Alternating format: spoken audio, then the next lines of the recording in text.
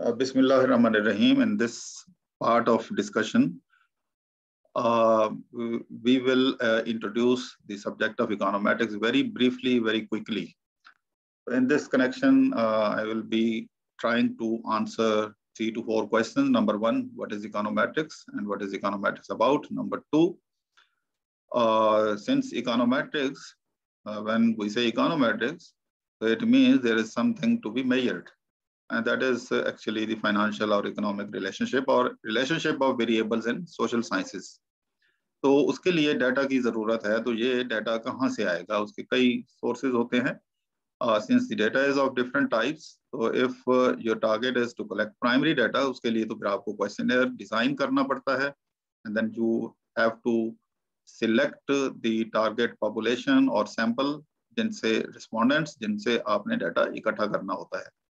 तो उनको आप फिर क्वेश्चनर सर्कुलेट करते हैं और वहां से डाटा इकट्ठा करते हैं.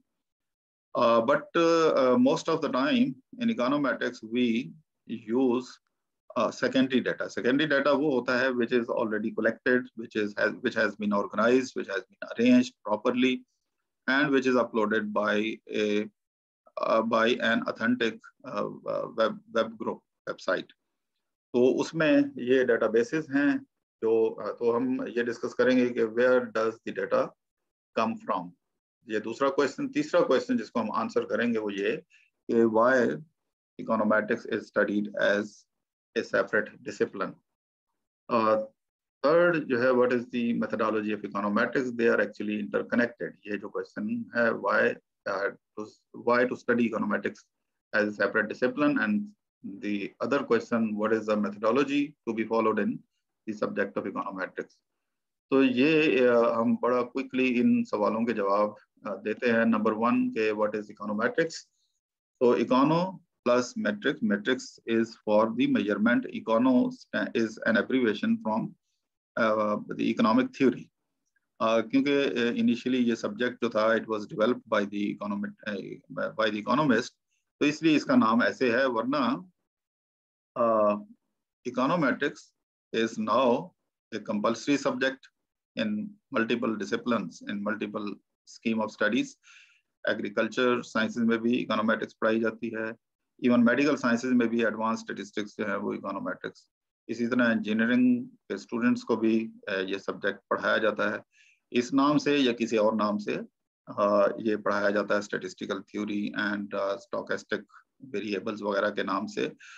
इसी तरह फाइनेंस में अब ये कंपल्सरी सब्जेक्ट है. तो इसलिए जब हम कहते हैं इकोनोमेट्रिक्स, इसका मतलब ये जरूरी नहीं है कि economic theory. It can be financial theory, even it can be N observation about the relationship of variables. जैसे डेट का इशू है तो इसके बहुत सारे डिटर्मिनेंट्स हैं.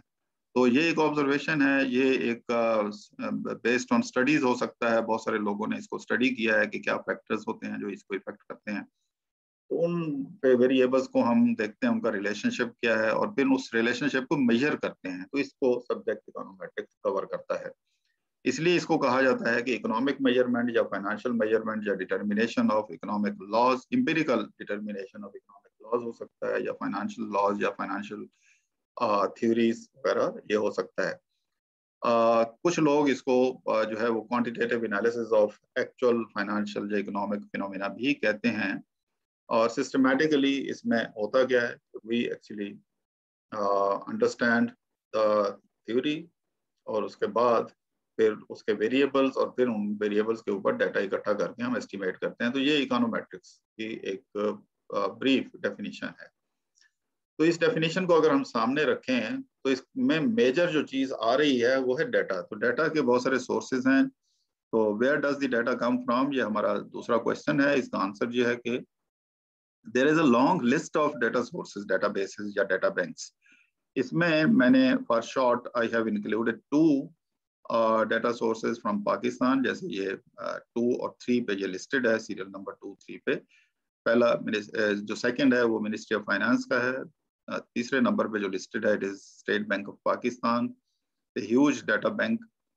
फाइनेंस, मिनिस्ट्री ऑफ फाइनेंस का जो डाटा है actually it is secondary data जो एनुअल बेस्ड होता है. इसमें क्वार्टरली इंफॉर्मेशन बहुत कम वेरिएबल्स की होती है. But if you access state bank of Pakistan तो इस पे multiple there is a lot of variety of data set, इसमें ट्रेड पे, फाइनेंस पे, बैंकिंग पे, इकोनॉमिक मेजर इकोनॉमिक इंडिकेटर्स के ऊपर, इस पे मंथली भी, और कुछ डाटा तो फोर्टनाइटली, जैसे इन्फ्लेशन का डाटा है, फोर्टनाइटली भी वो होता है, मंथली तो है ही है, क्वार्टरली बहुत सारे वेरिएबल्स का डाटा होता है। इसी तरह वर्ल्ड बैंक एनुअल डाटा है, IMF, investing.com, इसी तरह ये जो है फेड यानी फेडरल रिजर्व सिस्टम का जो एक सब्सिडरी इदारा है, ये भी डाटा मेंटेन करते हैं। इसी तरह एक एशिया का CEIC डाटा, ये एक एशियन वेबसाइट है, ये भी डाटा मेंटेन करते हैं। इसी तरह कुछ चाइनीज ग्रुप भी हैं जो डाटा मेंटेन करते हैं। इसी तरह यूनाइटेड नेशंस का एक फोरम है, उसमें भी United nation conference on trade and development, इसके ऊपर भी डाटा जो है वो मौजूद है, इन्वेस्टमेंट, डेवलपमेंट इंडिकेटर्स और ट्रेड के बारे में। तो ये जब ये क्वेश्चन है कि where does the data come from, तो where to get data from, तो ये मुख्तलिफ वेबसाइट्स हैं, depending upon your objectives of research या एनालिसिस, आप इनको एक्सेस करके लिख सकते हैं। तो आपने कोई भी रिसर्च असाइनमेंट करनी हो for which you are searching data, you can access these websites and find out the data set. दूसरे एक और क्वेश्चन की तरफ जाते हैं कि इसको एज ए सेपरेट डिसिप्लिन क्यों पढ़ते हैं। देखें, econometrics is blend of economic theory या प्रोपोजिशंस या ऑब्जर्वेशन जो हम लिटरेचर से आइडेंटिफाई करते हैं, मैथमेटिक्स, मैथमेटिकल इक्वेशंस, फिर कॉन्सेप्ट ऑफ स्टैटिस्टिक्स, और फिर मेजरमेंट टेक्निक्स आपको आनी चाहिए। तो इसको एज ए सेपरेट डिसिप्लिन क्यों पढ़ा जाता है जबकि ये सारे सब्जेक्ट्स को अलग अलग पढ़ाए जाते हैं।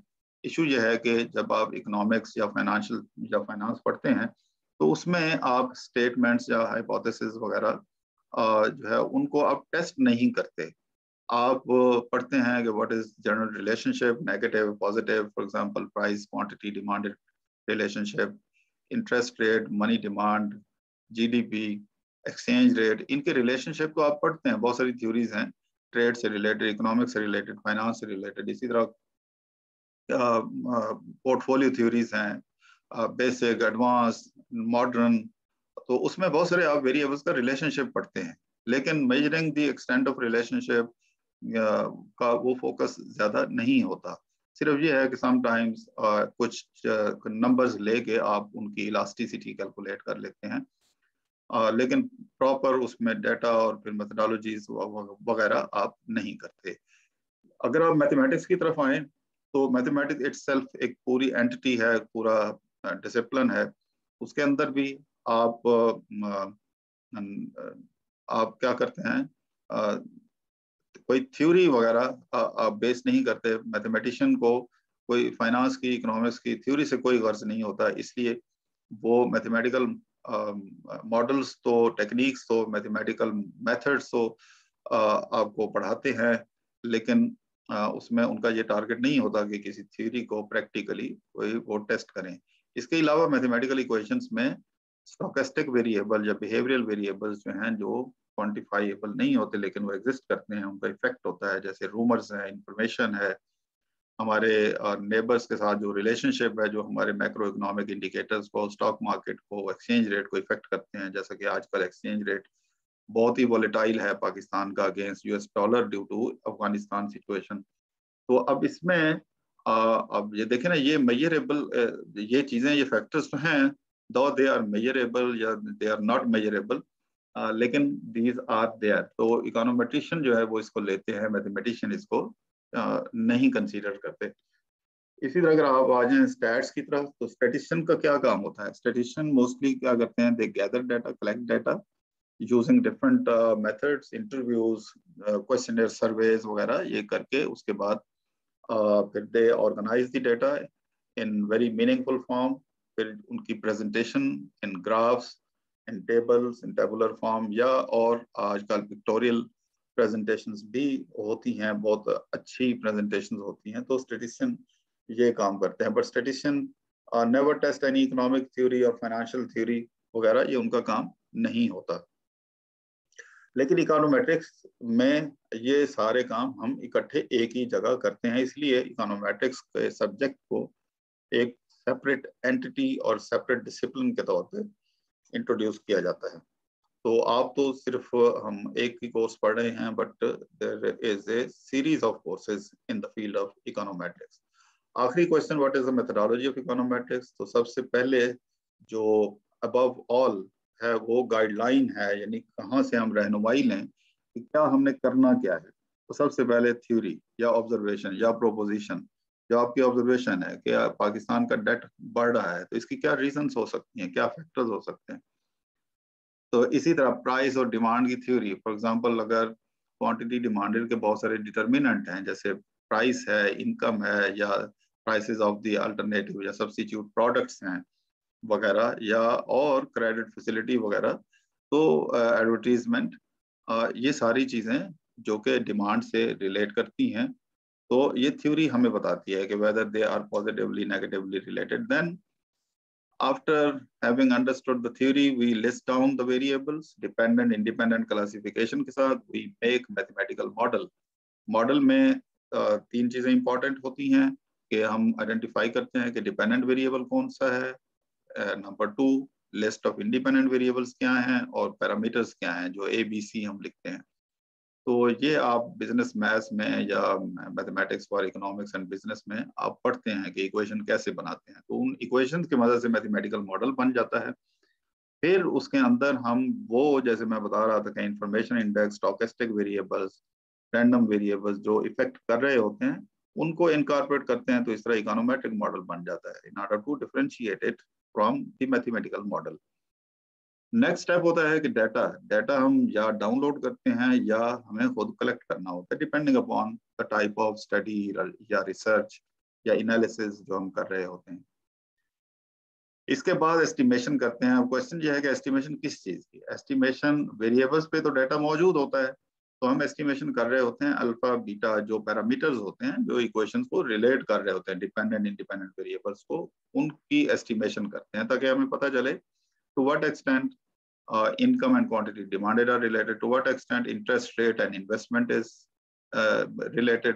इसी तरह और for example exchange rate, volume of exports imports, ये किस हद तक आपस में to what extent they are related, तो ये कोएफिशिएंट एस्टिमेट करने से ही हमें पता चलता है। फिर हम ये देखते हैं कि how far the results are reliable, testing of hypothesis यानी स्टैटिस्टिकल थ्योरी हम यूज करके हम देखते हैं। फॉर एग्जांपल अगर मैं आपको हाइपोथेसिस टेस्टिंग और फिर उसके बाद फोरकास्टिंग होता है, फिर मैं एक आपको इसकी बेस पे एक एग्जांपल भी बताऊंगा जो रियल लाइफ में आप फाइनेंस के मोस्टली स्टूडेंट उससे फेमिलियर हैं। तो ये हमने आंसर किए। Number 1 question, what is econometrics. Number 2, data कहाँ से मिलता है, what are the data sources. Number 3, why econometrics is to be studied as a separate discipline. Number 3, इसकी मेथोडोलॉजी क्या है। ये इंटरकनेक्टेड इंटर रिलेटेड क्वेश्चंस हैं जिनके आंसर्स भी इसलिए इंटर रिलेटेड इंटरकनेक्टेड हैं। तो ये उसकी ग्राफिकल प्रेजेंटेशन है कि किस तरह हम एक स्टेप से दूसरे स्टेप को फॉलो करते हैं और फिर इस तरीके से हमारा प्रोसेस कंप्लीट होता है। इसका ये सोर्स दिया हुआ है, गुजराती से ये पिक्चर ली गई है। तो ये जहाँ तक हमने इन क्वेश्चन को आंसर किया, तो नेक्स्ट में हम एक एग्जांपल से इसको एक्सप्लेन करेंगे।